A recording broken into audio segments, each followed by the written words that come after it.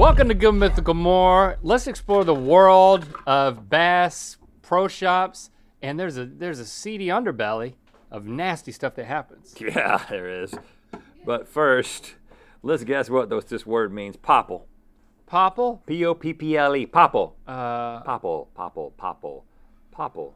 Popple's a last name.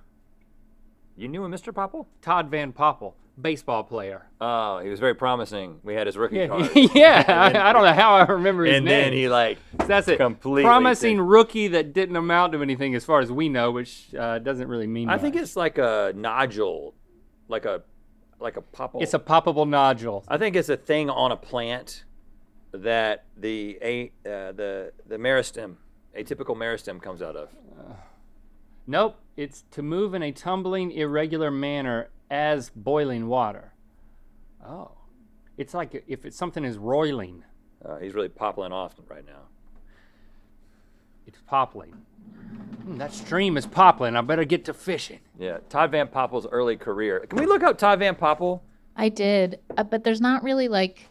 So he started for the Oakland Athletics in 1991, and then he went to the Detroit Tigers, Texas Rangers, Pittsburgh Pirates, Chicago Cubs, Cincinnati Reds, and retired with the New York Mets in 2005. If he managed his money well, he had a 15-year career, so that's pretty impressive. He's doing good. But I think he was the #1 pick in '91, so that was it was a really big deal to get that card. Yes, I believe you are correct. So the 1990 draft. So how are you categorizing these Bass Pro Shop stories? Well, basically, let me say that we skipped over the gnarly Bass Pro Shop sells guns stories. These are the entertaining Bass Pro Shop stories. You know what I'm saying? There's nothing nobody dies. No gunplay. Yeah, okay, exactly. Good. So this is a true or false But some of these are made up. Some of them are made up. And for that, we say bass no. Yeah, correct. But all of them, boy, do they sound real. You ready for the first one? Yeah. Earlier this year, a man was arrested at a Bass Pro Shops location in Bossier City, Louisiana, for jumping into the fish tank because he wanted to go viral on TikTok. Yeah, of course. When was this? Earlier this year. Yeah. I mean, I'm not going to make any Louisiana jokes. I don't have to, because that would happen anywhere. One does not simply jump in a Bass Pro Shops aquarium. For TikTok, yeah, they do. One does not simply jump in a Bass Pro Shops aquarium and then jump back out. And then live to tell about it. Yeah, he's definitely dead. But this is a. No, you know what? I'm gonna say we're starting off with something that could have happened, but you made it up. This is true. Kevin Wise jumped into a fish tank at Bass Pro Shops in Louisiana, telling his TikTok followers to help him go viral. In another TikTok, he told followers that he lost his job because of the prank. But on the plus side, he did get a lot of views and a criminal record. Hey, it's always worth it if you get the views. I thought it said he did get a lot of wives at first. I don't know why. Well, I misread. Some girls are into Some that people kind do of it for thing. the gram, others for the wives. My in-laws, who I mentioned, my father-in-law is He's a fisherman. He's still in a Bass Pro Shop somewhere. We haven't seen him since. But he's also a fisherman. Big fisherman who's taken you fishing. He took me fishing many times. There were points when I almost started to like it. And of course, one of those times we were fishing on a bank, and it generated the epic but true story of me hooking my own son. Yeah, caught your own son. On the back of the head. Yeah. Not realizing, I was trying to cast. Sorry. Yeah, Trying to cast. You can see how easily. You know, and then it got caught, and then I'm like, oh, I thought it was caught on a bush. Yeah. So I jerked it a few times. His hair was pretty bushy at the time. Heard him making it. I mean, it was in his skin. Yeah. They had to take it. He had to take it and yank it out. He was Was he not screaming?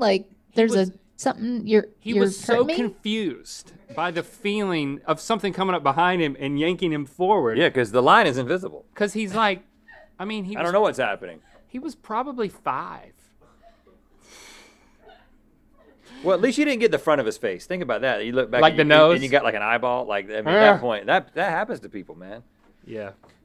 I caught a boat a couple times. Speedboat passing by a dock. That wasn't fun because it caught one. Yeah. and then the reel like goes really fast, and then you have to cut it. Dang.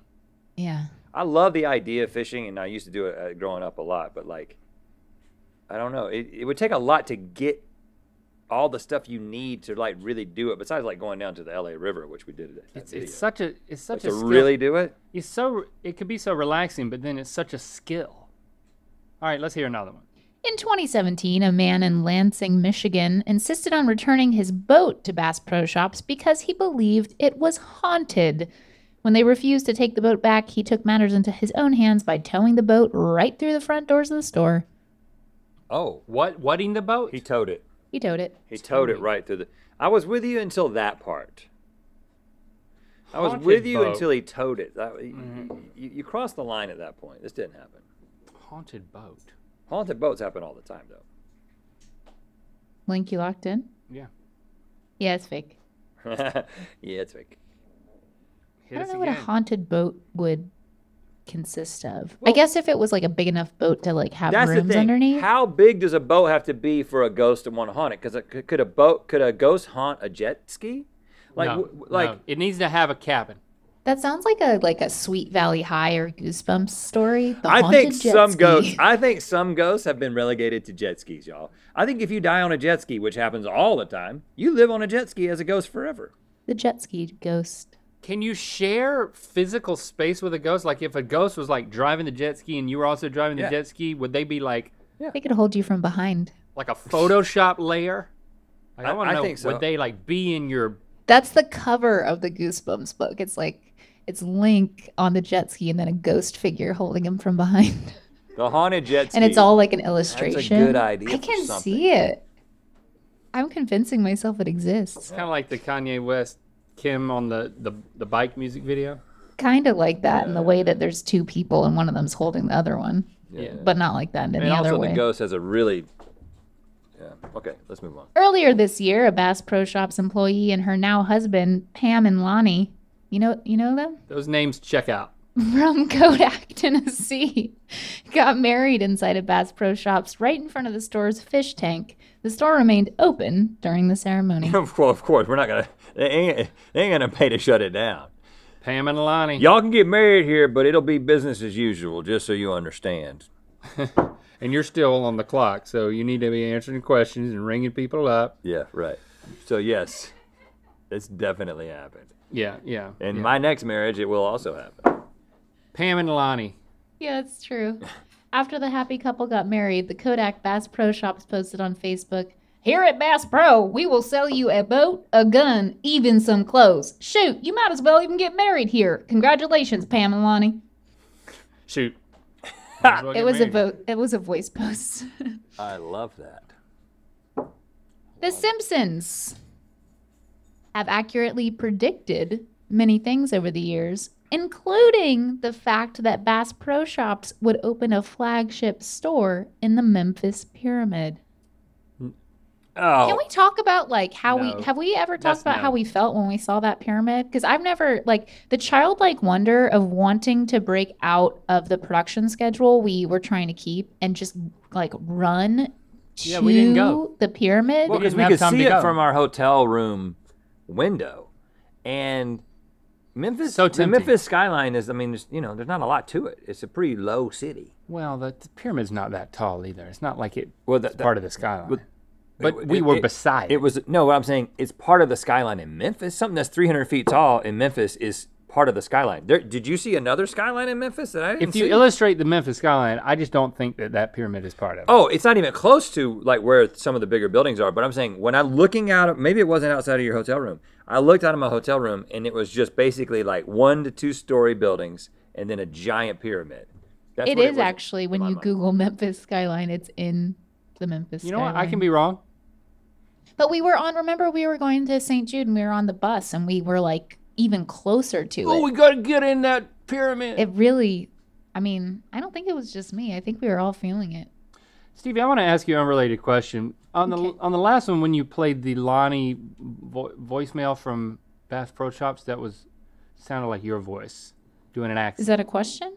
Well, I just want to verify that was your voice doing an accent, but it leads me to something. Just you. See, I mean, it every was very single- good. Every single picture. every single Representative Memphis picture. skyline has the pyramid in it, Yeah. guys. I've never been more wrong. But see, it stands alone. That's what I was in a hotel that was looking that way.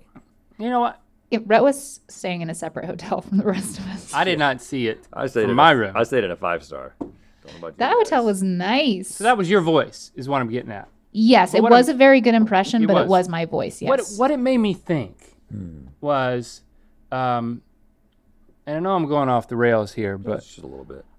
do you think if you weren't from North Carolina that we would be working together now? Oh. What? Yes. I don't think we would. Really? You think it's my impression of the accent that has sold you all these years? I don't think if you weren't from North Carolina that we'd be working together. Why is that? What do you think? Well, it doesn't have anything to do with anything about Stevie seeming North Carolina, if that's what you're getting at.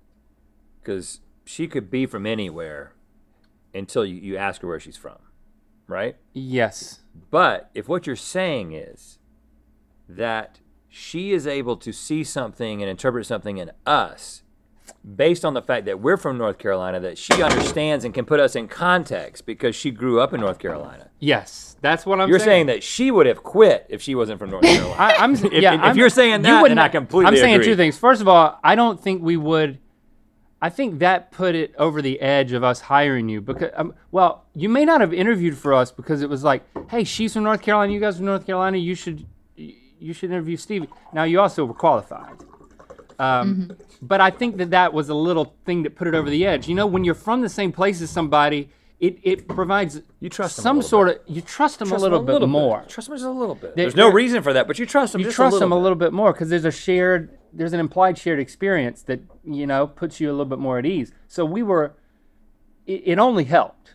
But then I think you would not have worked with us for so long if you didn't have this point of reference for Like when why we are. there's the way we certain are. things that we might say or do, or just faces that we might make, and and North Carolina faces. and you're like, oh, no, yeah. they're from North Carolina. Yeah. I'll keep working for them. Yeah, Carolina face is what we call it. Yeah, right. Resting Carolina face. Yeah, and I also left you that voice memo before you hired me that was in the same voice that I just used for that round. boys, so I if think you that's wanna- what really Well, how did it connected go? for you. Maybe you probably remember how it went. Yeah, it was like, hi, Rentling. It's Stevie. Y'all, we haven't met yet, but y'all are going to want to hire me. Yeah, I remember that. I have resting Carolina face. We haven't met. But you never know it I from remem- looking at me. I remember after the interview, you did leave us a voicemail, and it was something like, "Hey, y'all, it's Stevie. I'd be plumb tickled to work for you." All right, let's hear another. one. I said it was pandering, but Link said, no, I think she's being authentic. You heard it already, and then you asked the question. I'll repeat it. The Simpsons have accurately predicted many things over no the way. years. It's way too specific. In season 8, episode 9 of The Simpsons, Homer eats a hot pepper, causing him to hallucinate and see visions of the future, including a pyramid turned into a pro shop. That episode originally aired in 1997, and the store was opened in 2015. Oh my gosh. That's crazy. So it wasn't in Memphis, it was just in a pyramid. Okay. a pyramid, Well, a pro I shop, mean, that's pretty good. a golf pro shop, or a. It says pro shop. But I mean, you got 2 out of the 3 words. I'll take Bass Pro Okay. Shop. it. Even Wow. though I was wrong. You know what? I was wrong earlier about the skyline. Yeah. Yeah. Well, you're also wrong, Wrong about this that one. now. Right, but you're joining me. Oh, look at that. Pro shop. There it is. You think that they got the idea from that? Yeah, probably. That's how it worked. I They were think like, I think somebody saw it and they were like, we could turn that. Honestly, could you think of anything more perfect to use like an old pyramid for in Memphis? Like, of course it's a Bass Pro Shop. Like, what else would it be? A Christian church. Well, it was that. But after that, you know. Earlier this year, there's a lot of earlier this Last year. one. Here A lot we of go. things have happened this year. A woman in Jacksonville demanded that the store employee who played a Dixie Chicks song, also known as just the Chicks, be fired. She threw a fit when she was asked to leave, posting a now viral Facebook status about how Bass Pro Shops was no longer a family-friendly business. I mean, I don't want to believe that Bass Pro Shops would do this, but they did, man. I find myself believing that they did this. Yeah. No, it's fake. Okay. But have you listened? Sorry, have you listened to the new Chicks album? Sorry, it baby. is good. I'm into it. Shout out to the Chicks. Gaslighter. Oh, I can't I sing mean, it, sorry. her man did her wrong, and she let him have it on way too many songs for me to stomach. I used to listen to the Dixie Chicks. I remember in gym class in middle school, we would blast the Dixie Chicks and run around the gym. And there was one song, I can't remember what it was. Open. It was a song that made me feel like I could just run around that gym so hard. And it just like, it was on repeat. I got to look back at that album, but. That album, Wide Open Spaces. Earl? The one about Earl? Oh my God. I can sing every That is a lyric great album. of Earl. It's so good. What happened to good. Earl? Earl had to die. They killed Earl and they put him in the back of his truck. I mean, their truck, and they took him down to the river, and he was abusive. Yeah, he was an abusive boyfriend. And they really, I mean, Earl was not the thing to run to, but it really inspired you to murder people and take them in the trunk of your car. Right. Bass Pro Shops had nothing to do with it. Yeah. See, this little exercise, like someone's gonna get confused and think that they really did it, and then it's gonna, No they really Bass did Pro it. They really Shops. played a Dixie Chick song. No Ooh. Bass Pro Shop employee was fired because of playing a Dixie Chick song. Oh, the firing. Yeah. But if you played that new Chicks album in there, some people would get upset. Yeah, for sure. So That's why you guessed it was real. Let's just be honest. Spread a positive message on the go with the Be Nicer to People bumper sticker, available now at mythical.com.